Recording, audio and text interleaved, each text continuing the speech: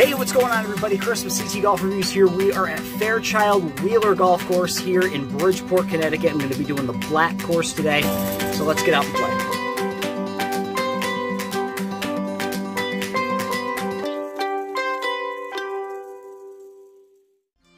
Fairchild Wheeler, otherwise known as the Wheel, a property consisting of two 18-hole golf courses, the red course and the black course, which is featured in this video.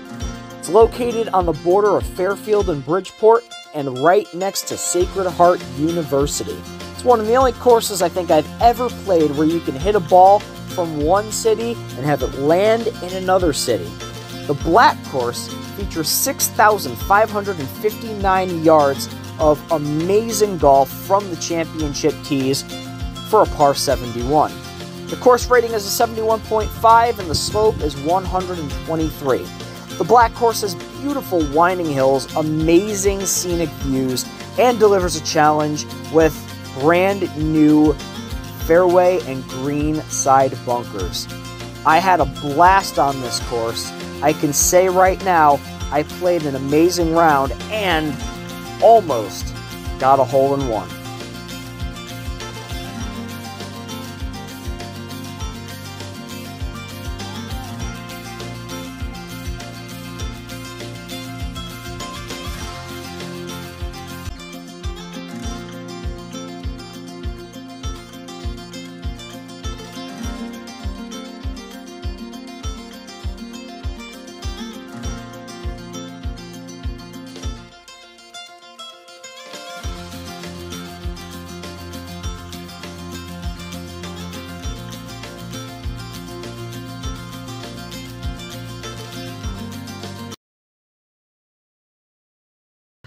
So I've actually been trying to get out and play this course. Fun fact, I was supposed to do it in Season 1, and something came up, and I wasn't able to. I think I had like a birthday party I had to perform at that day. But either way, I'm here. I'm excited about the round, and I might be doing both courses today. So this is one of those where it's got two courses. It's got the red course and the black course. I'm on the black course right now, and I actually, like a moron, I picked the wrong scorecard.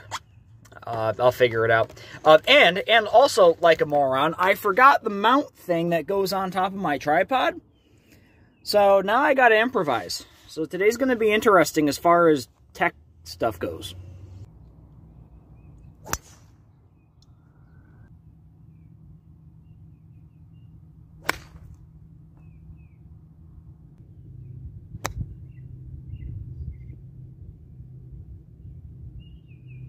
I can deal with that.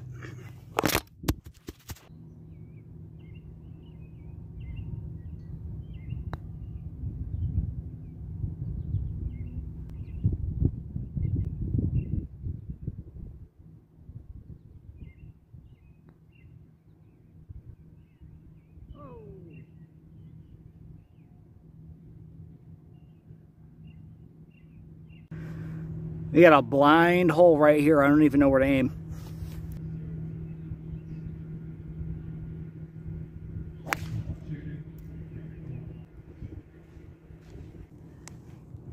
The college right here is doing an event. So that's the music you're going to hear in the background. And they didn't hire me, those bastards.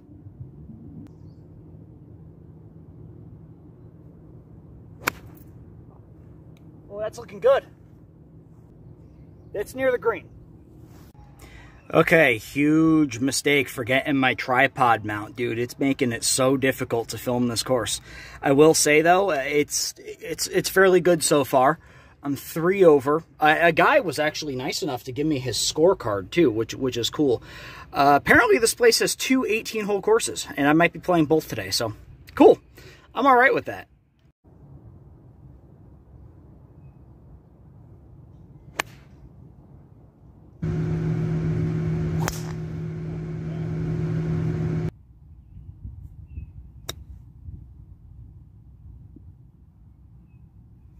That's on the green.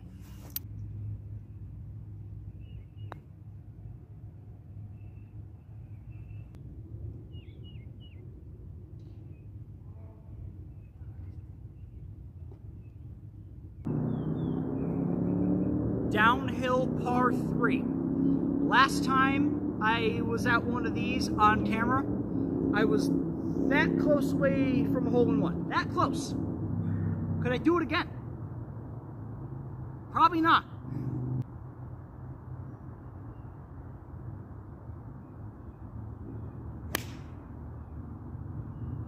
Let's see, I'm right there. 56.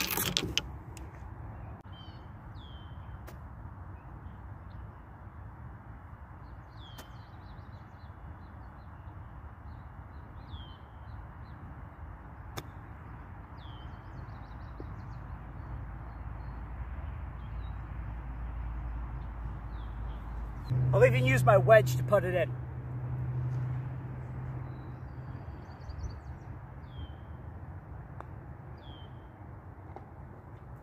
That's a par. That's a freaking par. That's right, Rockstar.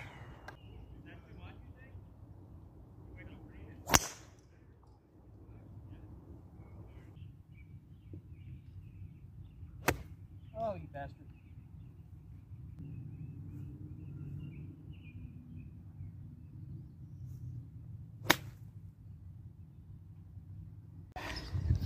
I mean, I'm not playing my worst today, but I'm not playing my best. It is a pretty difficult course, a little challenging. I'm not going to say that it's hard, like, oh my God, it's crazy hard. Because I've definitely played courses that are harder than this. And I guess, you know, you could say that the difficulty is about medium. Again, depends on who you are. I really like the first half of the course of here on the black course. I'm just about to go off on the back nine of the back course, and I'll admit something. I wasn't really impressed with the scenery until I got back here. I mean, like, look at this. That's insane. And all the way up there, like that right there, that's Long Island Sound. You could see New York from here. And this kind of reminds me of how H. Smith Richardson is up the street, which I haven't reviewed yet, but I want to.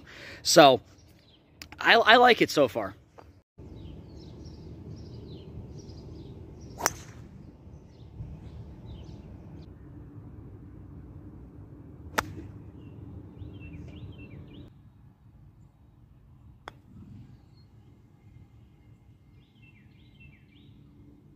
Maybe putting it wasn't a bad idea.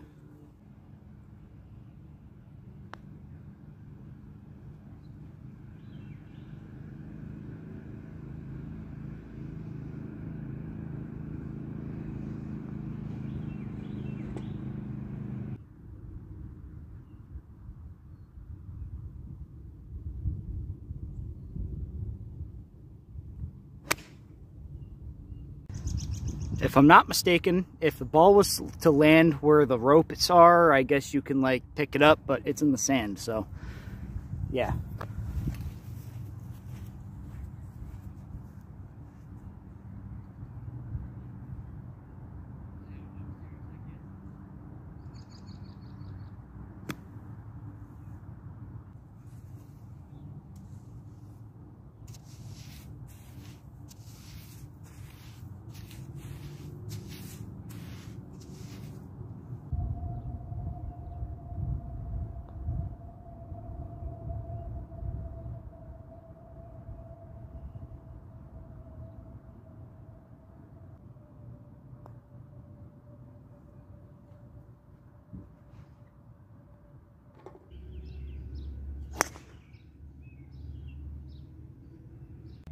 Yeah, I'll tell you, leaving a tiny little piece of equipment for my tripod at home has made filming this video ridiculous.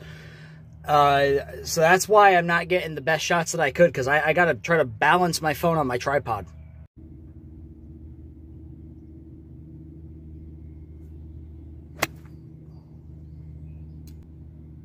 Doable. I can work with that.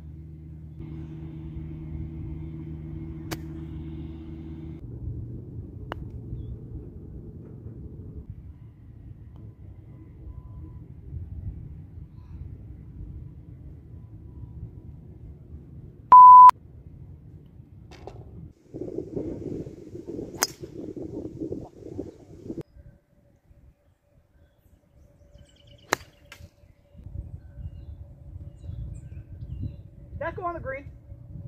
On the fringe, yeah. Holy shit. Me either. I got it on camera. That's all I care about.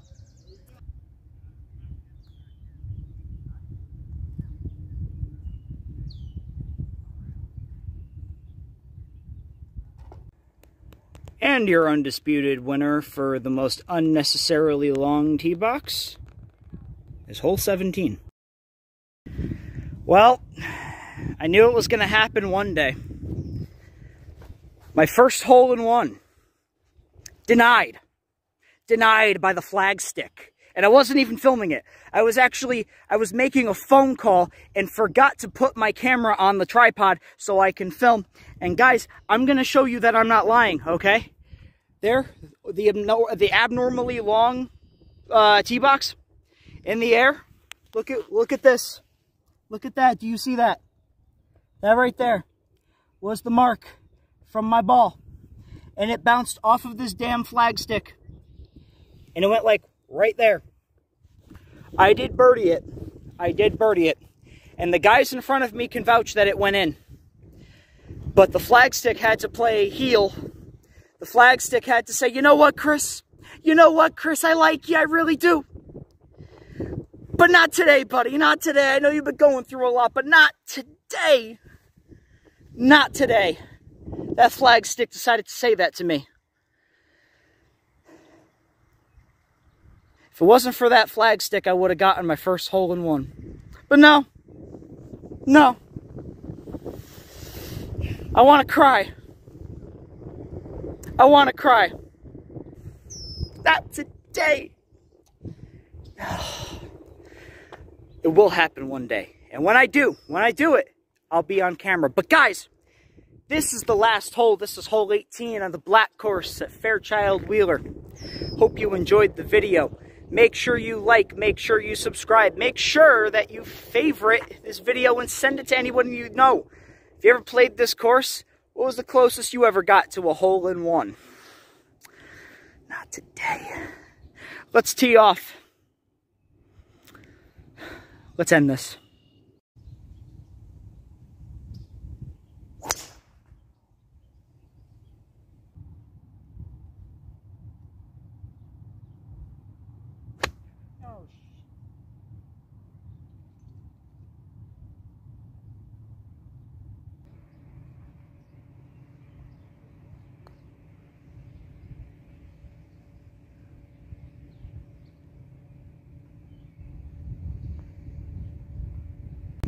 And just like that, that wraps it up for the black course here at Fairchild Wheeler.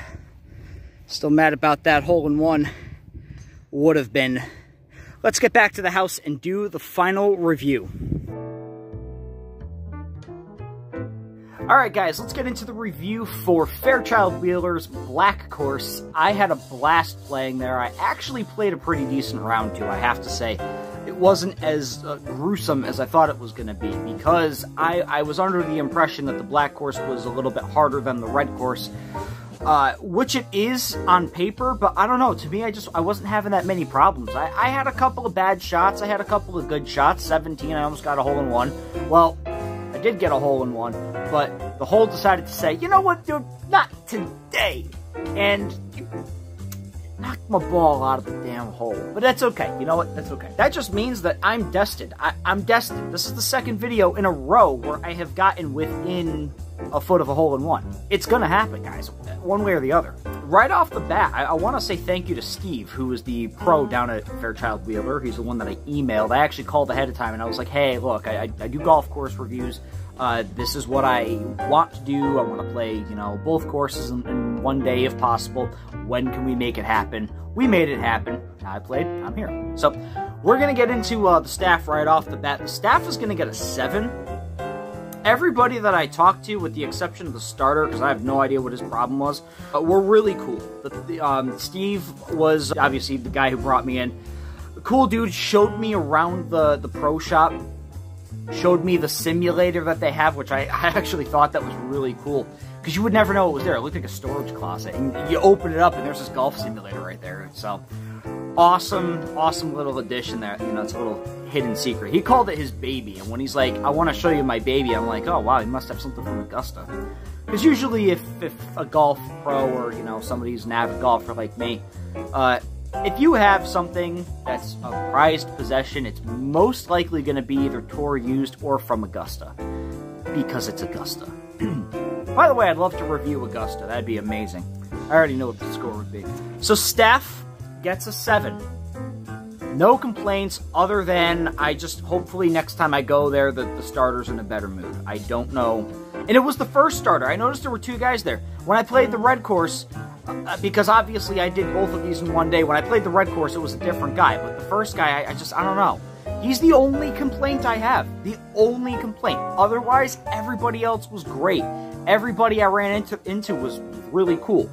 And I gotta say, to all the rest of the golf courses out there, you guys gotta get a kart bike, or a kart board, whatever the hell it was. It was a skateboard, scooter, golf cart. Unbelievable. I want one. I want one just to have for me personally. I want it. If I got it on video, I wish I got it on video, but I didn't. Google it. Google it. It's like a skateboard scooter thing. Anyway, Steph gets a 7. Scenery is also going to get a 7.